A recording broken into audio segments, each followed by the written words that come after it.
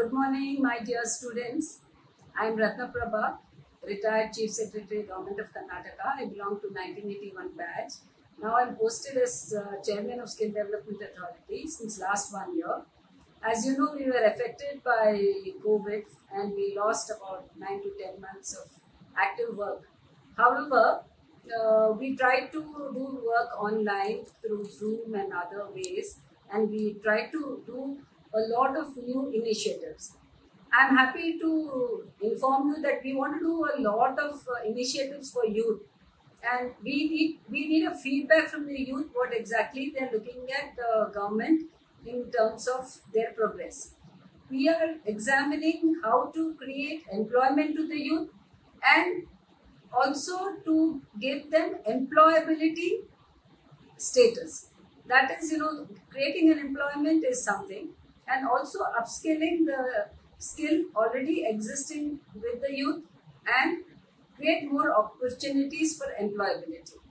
We are trying to work with various NGOs and private partners to involve the young girls and boys in getting jobs or getting into apprenticeship or put them into top multinationals which offer jobs.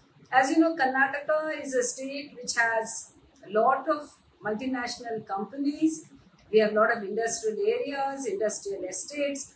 They are looking for good, skilled manpower. And we also have youth who are looking for jobs. So we want to be the bridge to link the industries or the companies or whoever wants to employ, that is the employers with the employees. And that is, as you know, the new education policy also talks of introducing vocational training and skilling in schools.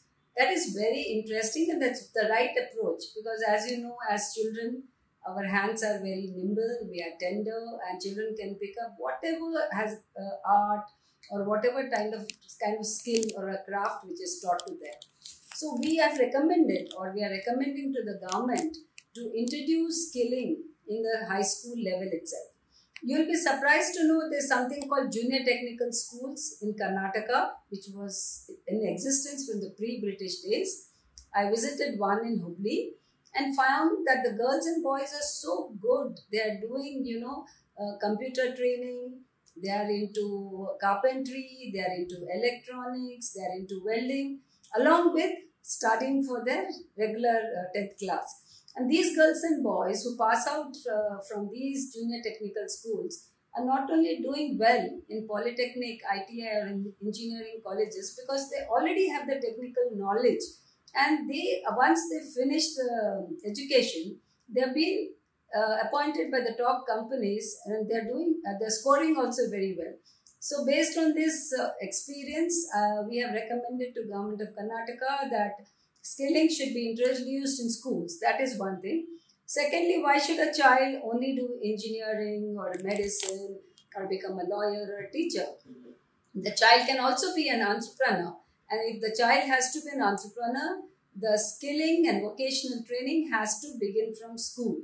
And the child will have a lot of variety to choose from subjects rather than being only, forced to do maths, physics, chemistry or something which the child doesn't like. So we as Skill Development Authority, our responsibility is to give suggestions, ideas, innovative thoughts to the government. And we are doing our best to give a wide range of activities and a big platter of different subjects and technology and innovative ideas to the government, so that the child who is in school or in college feels more comfortable in with the education system rather than what is now existing. So wish you all the best. Please send us all your suggestions which would make you better human beings in society. And that is what is the aim of KSD. So please support us. We have a website, ksda.org. Give in your suggestions or write to us how we can work closely with the youth.